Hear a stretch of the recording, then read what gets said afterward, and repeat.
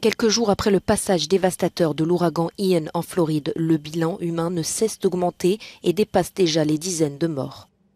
Ces images de Fort Myers Beach, dans le sud-ouest de cet État américain, montrent la puissance de la tempête. La zone a même été surnommée Ground Zero par le gouverneur pour décrire la gravité des destructions.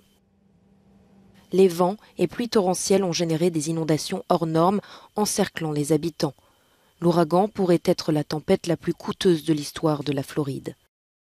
Plus de 1000 personnes ont déjà été secourues des lieux inondés le long de la seule côte sud-ouest de la Floride. Brian Stern est un ancien soldat de la marine américaine qui a mobilisé une équipe pour parcourir le littoral à la recherche de victimes.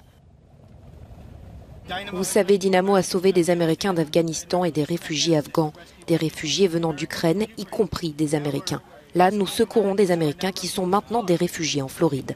Les gens que nous venons de faire sortir ne savent pas où ils vont, ils sont effectivement sans abri. L'équipe de Stern a surtout aidé des personnes âgées, prises au piège lorsque la tempête, alors classée en catégorie 4, a emporté un pont reliant l'île de Sanibel au continent. Betty Reynolds est l'une d'entre elles et a dû abandonner son logement après 47 ans de vie dedans. Après la Floride, Ian a frappé la Caroline du Sud et du Nord vendredi, provoquant aussi des inondations et des morts. La Maison-Blanche a indiqué que Joe Biden et son épouse devraient se rendre en Floride mercredi prochain.